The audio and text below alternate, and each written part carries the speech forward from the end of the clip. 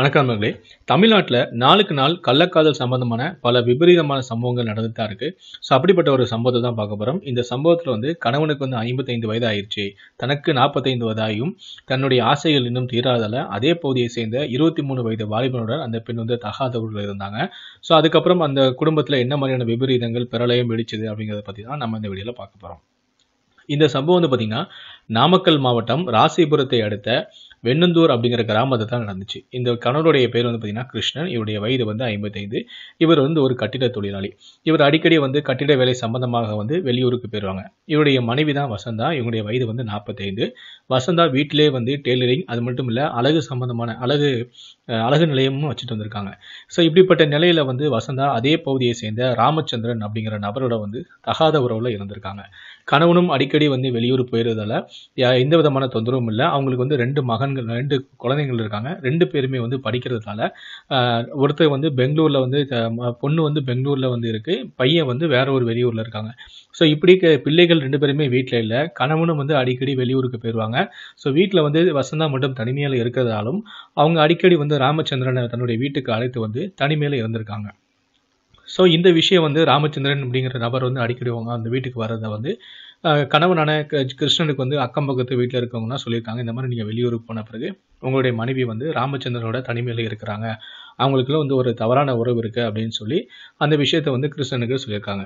உடனே கிருஷ்ணன் மனைவியான வசந்தா கண்டிச்சிருக்காரு. நீ பண்றது முறை இல்லை, உனக்கு 2 குழந்தைங்க வர இருக்கு, அந்த குழந்தைங்க இப்போ கல்யாண வயசு வர ஆகிப்போச்சு, அந்த குழந்தைங்க எதிர்காலம் என்ன ஆகுது அப்படின்னு சொல்லி அவர் வார்ன் பண்ணியிருக்காரு. இருந்தாலும் வசந்தாவால் அதை கண்ட்ரோல் பண்ண முடியல. கணவன்கிட்ட சண்டை போட்டு என்ன பண்ணாங்கன்னா, இவங்க இருக்கிற ஊர் பார்த்தீங்கன்னா வெண்ணந்தூர் அப்படிங்கிற ஊர்ல தான் இருக்காங்க. இருந்தாலும் கணவனோட பேச்சை கேட்காம தனக்கு கள்ளக்காதலோட தான் வேணும் அப்படிங்கிறதுக்காக சப்பையாபுரம் அப்படிங்கிற ஒரு பகுதிக்கு மாறிட்டாங்க. அதாவது கணவனை விட்டு பிரிஞ்சு போயிட்டு அந்த சப்பையாபுரம் பகுதியிலே ஒரு வீடை வாடகைக்கு எடுத்து அந்த வீட்டிலே இவங்க செஞ்சுட்டு அதே டெய்லரிங் தொழிலும் அதே மாதிரி அழகு சம்பந்தமான விஷயத்தை இங்க இருந்து அங்க ஷிஃப்ட் பண்ணி அங்கேயே செஞ்சுட்டு வந்திருக்காங்க. இனி கணவன் தொல்லை இருக்காது, நம்ம நினைச்ச நேரம் ராமச்சந்திரனோட தனிமையில இருக்கலாம் அப்படிங்கிற ஒரு ஆசையில அவங்க இந்த வீட்டு கணவனை பிரிஞ்சு அங்க போய் வாழ்ந்து வந்திருக்காங்க. அதுக்கப்புறம் கணவன் போய் தொலைறா அப்படின்னு சொல்லிட்டு அவரும் கண்டுக்காம விட்டுருக்காரு. ஆனா இப்படி கொஞ்ச நாளுக்கு அப்புறமா பாத்தீங்கன்னா ராமச்சந்திரன் வசந்தா கிட்ட நெருங்கி பழகின பிறகு எப்படியோ வசந்தாவுடைய மகளுடைய நம்பர் அவர் எடுத்துட்டாரு. எடுத்த பிறகு வசந்தாவுடைய மகளுக்கு ராமச்சந்திரன் ஃபோன் பண்ணி, உன் அம்மா அவங்க அம்மாவுக்கு வயசாயிருச்சு, நீ எனக்கு கம்பெனி கொடு அப்படின்னு சொல்லிட்டு வசந்தாவுடைய மகளுக்கு ராமச்சந்திரன் பாலியல் தொல்லை கொடுக்க ஆரம்பிச்சிட்டாரு. இந்த விஷயம் வசந்தாக்கு தெரிய வந்திருக்கு. அவருடைய மகள் ஃபோன் பண்ணி வசந்தா கிட்ட சொல்லி அழுதுருக்கா. இப்படி நீ தான் இது ஆகிட்ட, உன்னால என்னுடைய வாழ்க்கையும் சேர்ந்து இதாகுது அப்படின்னு சொல்லி மகள் வசந்தா அம்மாவான வசந்தாவுடைய மகள் அம்மா கிட்ட சொல்லி அழுதுருக்கா.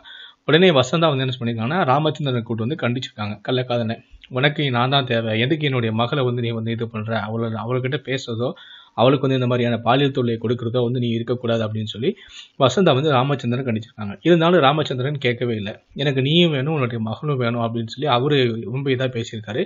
என்னடா பண்றது அப்படின்னு தெரியாம ஐயோ தேவையில்லாம ஒரு பிரச்சனையில மாட்டிக்கிட்டாமே அப்படின்னு சொல்லிட்டு உடனே ராமச்சந்திரன் ஏதாவது செய்யணும் அப்படின்னு சொல்லி அவனை வார்ன் பண்ணணும் அப்படின்னு சொல்லிட்டு வசந்தா என்ன பண்ணாங்கன்னா தன்னுடைய கணவனான கிருஷ்ணனுக்கும் தன்னுடைய மகனுக்கும் தகவலை சொல்லியிருக்காங்க.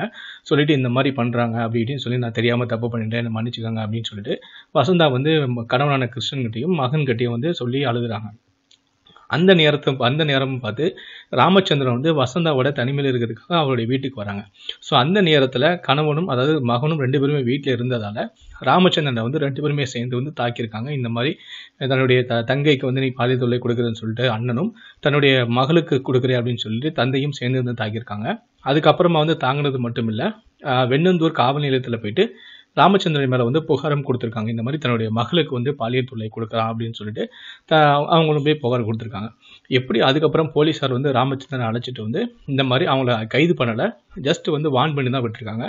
இதுக்கப்புறம் நீ இந்த மாதிரி அந்த பெண்ணுக்கு ஏதாவது இடையூறு பண்ணுனா நாங்க வேற மாதிரியான நடவடிக்கை எடுப்போம் அப்படின்னு சொல்லிட்டு அவர் ராமச்சந்திரன் கூட்டி எச்சரித்து திரும்ப அனுப்பிச்சிருக்காங்க. இப்படி காவல் நிலையர்களை இந்த கூட்டு இது பண்ணிட்டாங்க அப்படின்னு சொல்லிட்டு நைட்டு போய் தண்ணி அடிச்சுட்டு தகராறு பண்ணணும் அப்படின்னு சொல்லிட்டு வசந்தா வீட்டுக்கு வந்துட்டு இருக்கான். அப்படி வசந்தா வீட்டுக்கு வரும்போது வசந்தா வீட்டிலேருந்து கிருஷ்ணன் நைட்டு ஒரு 10:30 மணிக்கு வெளியே கேஷுவலாக நடந்து போயிட்டு இருக்கும்போது அப்போ ராமச்சந்திரனும் கிருஷ்ணனும் 2 பேரும் நேருக்கு சந்திக்கக்கூடிய சந்தர்ப்பம் ஏற்பட்டிருக்கு. அப்போ ராமச்சந்திரன் மறைத்து வைத்திருந்த கத்தியை எடுத்து கிருஷ்ணனை வந்து சரமாரியாக குத்தி வந்து கொலை செஞ்சிருக்காரு. ஸோ இந்த சம்பவத்தை உடனே வந்து அக்கம் பக்கத்தில் உணர்வுகள் எல்லாம் கிருஷ்ணனுடைய உடலை மீட்டு மருத்துவமனைக்கு கொண்டு போனாங்க. ஆனால் செல்லும் வழியிலேயே வந்து பரிதாபமாக உயிரிழந்துட்டாரு.